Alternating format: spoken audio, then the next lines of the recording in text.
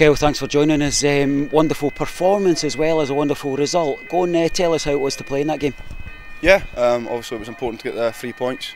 We knew how big a game it was. I thought the boys battled, especially first half, got a couple of goals in front. Obviously we know how difficult it is when they go down to 10 men. We've seen first time when we played at Airdrie and managed to come back, so we knew it was going to be difficult second half as well, but I thought the boys done great. But as I say, this is one game, this is 3 points, and Arbroath are still 10 points clear, so we need to take confidence on this going into the next few games. Straight from the very kick-off, straight from the outset, you seemed to set a tempo that never dipped for the whole 90. Yeah, I think obviously an important game it was. We were fired from the start all week in training, we've been fed up for it, but I think we need to show that application attitude like every game, because obviously every game in this league's difficult.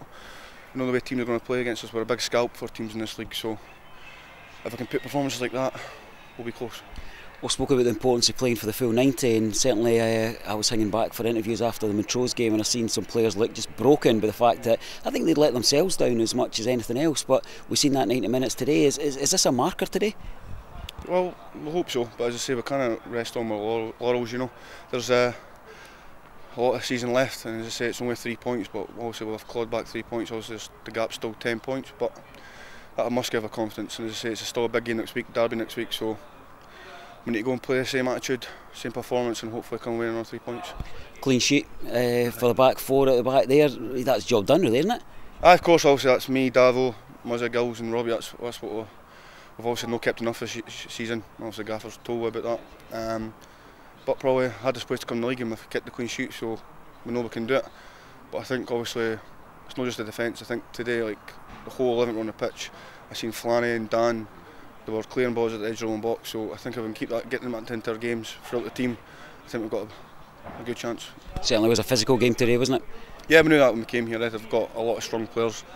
They've been playing with confidence, they're winning games.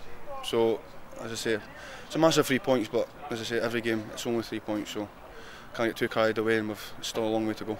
What about your own performance? Certainly talking to the Rovers fans leaving the stadium, many of them were just keen to speak about yourself. Felt as though they were feeling it was your best game for quite some time. How was it for you? They've probably waited for that since I broke my leg. As I say, it is difficult. I came back from an injury and that, but as I say, I've finding my feet again. Also, I probably not played as good as what I can, but I'm hoping maybe that gives confidence and keep going. As I say, I'm give 100% every time on the pitch. So even if I'm playing a bad game or a good game, that's one thing I'll give is 100%. So hoping that can kick us on, and thanks obviously as we were speaking after the game. I know the kind of cliche that managers say is to leave it all out in the pitch. I was looking at you in the last kind of 2 or 3 minutes there and thinking, will they make it off the pitch? You just seem to leave nothing out there. Yeah, of course, but as I say, I'll speak for the rest of the boys. I think every single one of them in that Raith Rovers trip today proved that we can do it. As I say, there's been a couple of disappointing results, but I feel on the balance of play throughout all the game season, there's been times in games where I've actually done really well, but it's not been enough in the game. It's maybe been 45, maybe 60, it's just not full 90, but I felt today it was a full package. I think we battled, we played football at times. As you can see, as we were saying in the change room, I don't think I've ever been involved in a game where the fans are saying ole for my own team, so that was like... What about I was asking John McGlynn there about the backing of the support. I was sat just off to the right hand side of them doing the commentary, and it was as positive and loud a support as I can remember in quite some time. What's it like to play with that support behind you? Yeah, of course it gives confidence. We thank them every single week for coming out. Obviously we know it's difficult, it's been Christmas and that, but it was a massive game today, and I think they've seen that, I think they knew that, and they backed it all the way. Obviously getting a couple of goals and obviously keeping the balls well as we did the second half at times, I think it gives me confidence, and as I say it, and I thank them for their support, but as I say, it's been like that since I've been here for the last, I think it's my 4th year now, so it's never changed. But I hope, as I speak for the rest of the boys, and hope they keep turning out, and obviously will give us a big push going into the last 5 months. John made an interesting comment off the camera, I think, where he was saying that this is a ground where there's segregation in place, so the Rovers fans don't move around the stadium and kind of separate. They're all clutched together. Is that something that they should maybe think about in terms of coming to these wee tight grounds where actually sticking together en masse and actually making a bit more noise? Yeah, definitely. I think that's more noise the better, especially in games like this.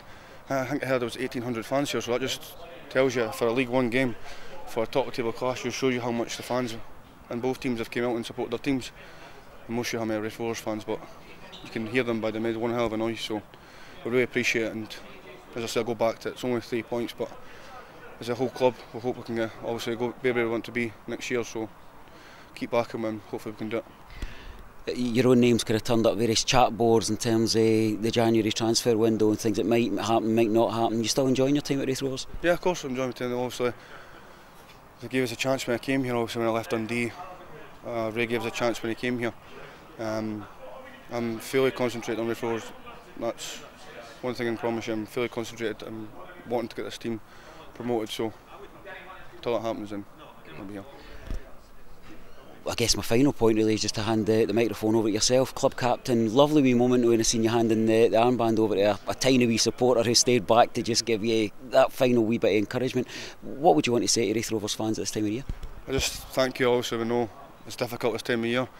Spending all here money on Christmas presents, it's no easy coming here, but I think all the boys seen the backing they gave me.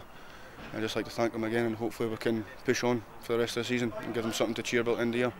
On behalf of all the Raith Rovers fans, I've got the pleasure of saying Merry Christmas to yourself and the squad. Cheers, Captain. Merry Christmas to the fans. Thank you. Thanks very much.